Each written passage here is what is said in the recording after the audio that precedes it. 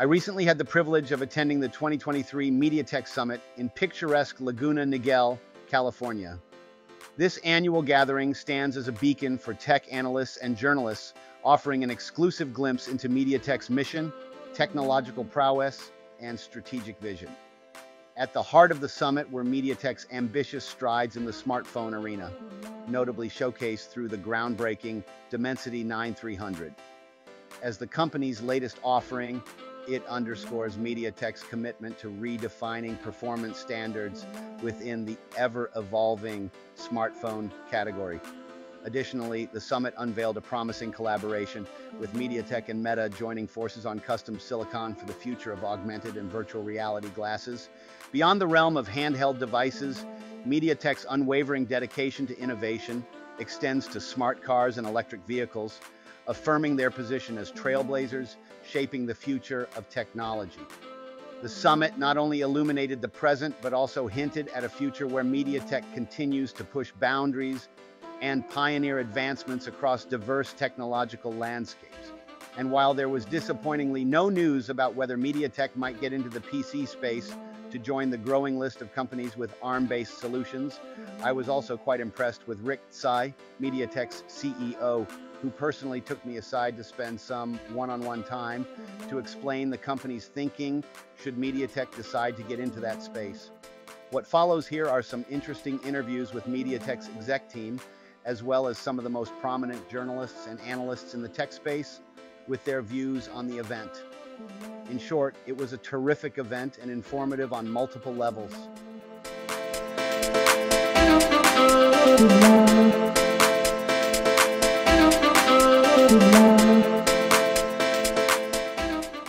Hi, I'm Vince Hu, and I'm Corporate Vice President for MediaTek. I have two roles at the company. I run strategic marketing and report to the CEO, and I'm also General Manager for our computing businesses at MediaTek. We had a great day, first day for Executive Summit, and it included showcasing our 6 major growth areas, which include broadband, IoT, automotive, the metaverse / spatial computing, and also our continued growth in the 5G market and thin modems. And so we're very excited about our growth prospects. I think one of the things you'll see is MediaTek will be a completely different company 5 years from now than what it is today. Our mobile business continues to grow, but our other businesses beyond mobile are growing even faster. And so you'll see probably more than half of our business in the non-mobile areas, even though we're very bullish about our growth in 5G. Well, there's a couple of really great highlights that we had from today. One of them was we introduced a partnership with Meta for the development of next generation AR glasses. And we had a special guest, Jean Beaufrahat, who is VP of Silicon Engineering at Reality Labs, join us. I think one of the other highlights that we had today was also recapping the announcement of our partnership with NVIDIA in automotive.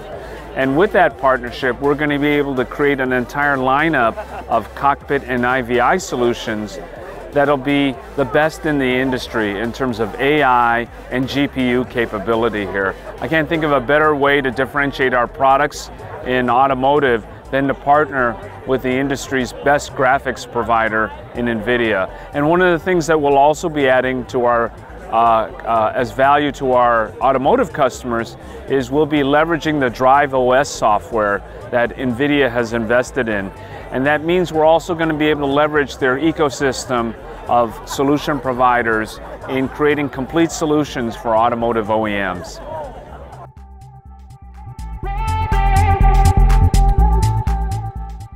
So hi, I'm Finbar Moynihan. I'm the Vice President of Corporate Marketing here at MediaTek, speaking to you from our Executive Summit at the beautiful Ritz-Carlton in Laguna Niguel. And we were talking a lot at the summit about AI and how it's really impacting the industry, but I think more importantly, MediaTek's overall business. We're extremely focused on AI. MediaTek, as a supplier of over like 2 billion devices a year, I think we're uniquely positioned to deploy or help enable the deployment of AI at the edge. And we believe strongly that for AI, and particularly the new generative AI techniques to scale at volume, they are going to require implementation at the edge on device. So whether it's smartphones, TVs, automotive, IoT, industrial, across a whole host of our applications, we're seeing significant deployment of AI. More interestingly, I think we also last week launched our new mobile flagship solution, the Dimensity 9300, and that really brings a new level of AI acceleration on device for us, doubling the AI performance over last year's flagship solution, but more importantly, adding a lot of on-chip capability to support generative AI applications. Large language models, 7 billion, 13 billion, all the way up to 33 billion parameters. Stable diffusion at under a second, and a whole host of new applications that we believe are going to be created based on this. And you can imagine that this technology is going to scale into other segments of our business, into other product lines as we look forward. The other area that we focused on and made some announcements at the summit was around RedCap, where we launched our RedCap technology and our RedCap products. Now, RedCap stands for Reduced Capability, and it's essentially the 5G solution for mobile IoT. So today we have, broadband 5G solutions that can deliver gigabit per second for high-end applications. 5G fixed wireless CPE devices, 5G connected PCs. But there's a whole host of applications, smartwatches, wearables, AR, VR glasses, but also entry data devices, smart city, smart camera, surveillance, and a whole host of IoT applications that need something that is smaller, lower power consumption, lower cost, and can support hundreds of megabits per second of data rates. And that's where RedCap fits, because today those applications are being served by older 3G and 4G LTE solutions. And as 5G networks evolve to the next stage, which is 5G standalone architecture or a pure 5G network, RedCap is the solution for these solutions. So we launched our solutions at the summit today. They're going to be available sampling to customers early next year. They're going to go commercial samples at the end of 2024. So I think in that time frame, we'll see those devices deployed probably in the consumer space first.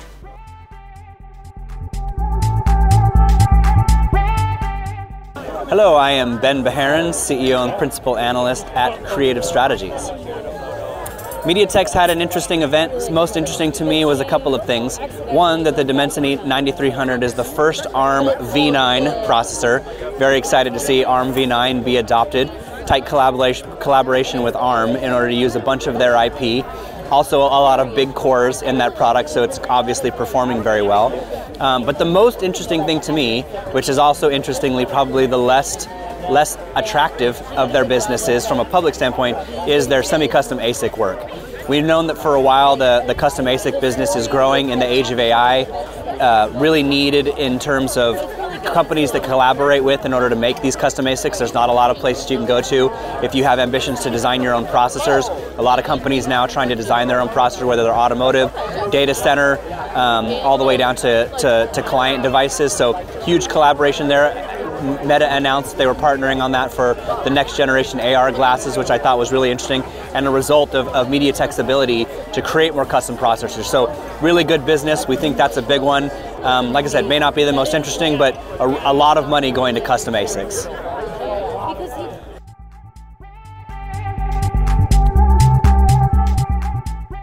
Hi, this is Avi Greengard. I'm from Techsponential, and I'm here at the MediaTek Executive Summit. Some of the things that we're seeing here are pretty exciting, particularly around growth opportunities for MediaTek. The ASIC business is actually quite big today. They sold over a billion ASICs. So an ASIC is a chip that can be programmed to do a lot of different things, and MediaTek's business model here is work with different companies to do different things that meet their needs. So we're seeing things like Sony putting these chips in the PSVR 2's controllers. We're seeing Juniper networks use giant chips, not small ones. The chip was bigger than the side of the controller. So these are very different chips for very, very different purposes. And so that was an exciting part of MediaTek's business to dive into and learn and see how it's growing. And one of those opportunities is actually with Meta, and some future AR glasses are going to be built around MediaTek chips that are co-designed and co-developed with Meta's silicon design team. Apparently Meta has a silicon design team, and with MediaTek. So you may think of MediaTek as the company that is in a lot of phones or is in smart speakers and most smart TVs, but they're in a lot of other things too.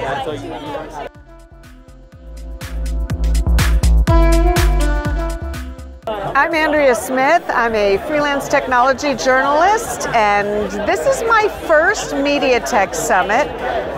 It's been fascinating to me because I realize after all these years of covering technology, consumer technology, and writing reviews and looking at products and how they perform, I never really focused on what's inside the product. I never really thought about, is it a MediaTek chip, is it a Qualcomm chip, and what makes that difference?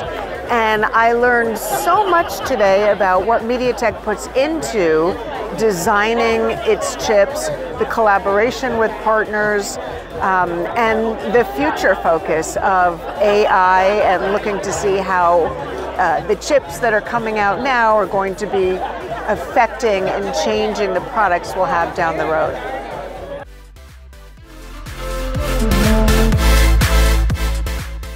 Jaime Rivera from Pocket Now.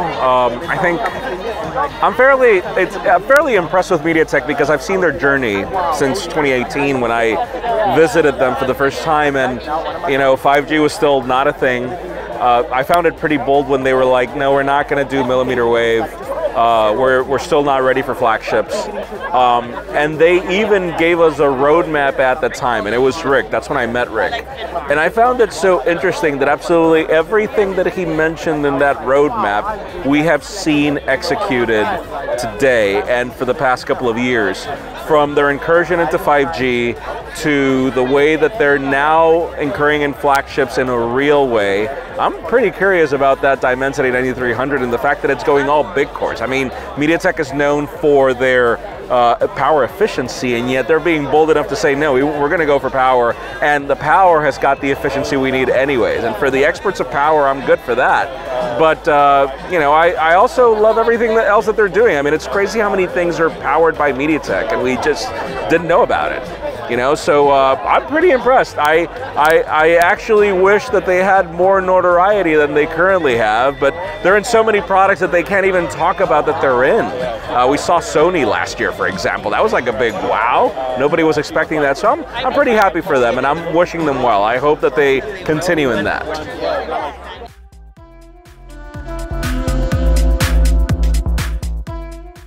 Hi, I'm at the MediaTek Summit.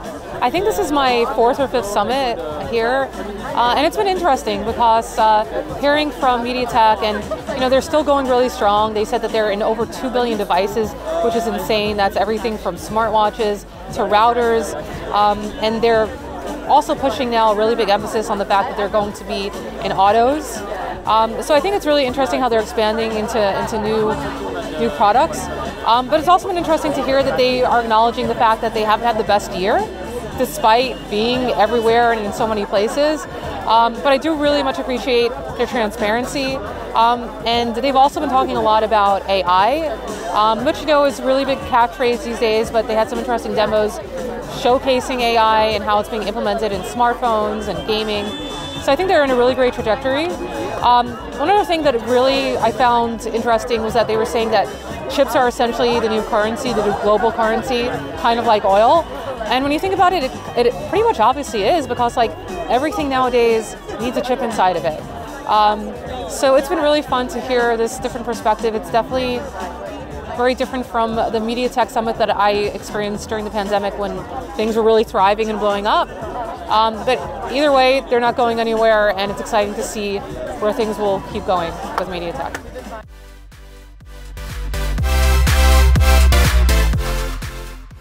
Hello, I'm Eliane Fiolet. I'm the co-founder and editor of Uber Gizmo. It's an online media dedicated on about consumer technology and consumer electronics. And today it was the first day of the MediaTek event.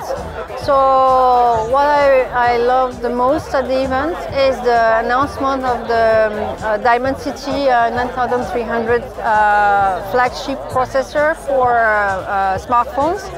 For the first time, I think MediaTek came with a serious competitor to the Qualcomm flagship, with performance that are on par with the Snapdragon 8 Gen 3, and some area looks a bit better.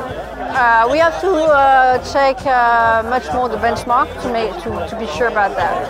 The second highlight I would like to talk about is the announcement of the partnership between Meta and MediaTek to build AR VR headset. That's huge because Meta is a software company mostly, and they need a serious partner on the hardware side to build even better headset for VR and AR.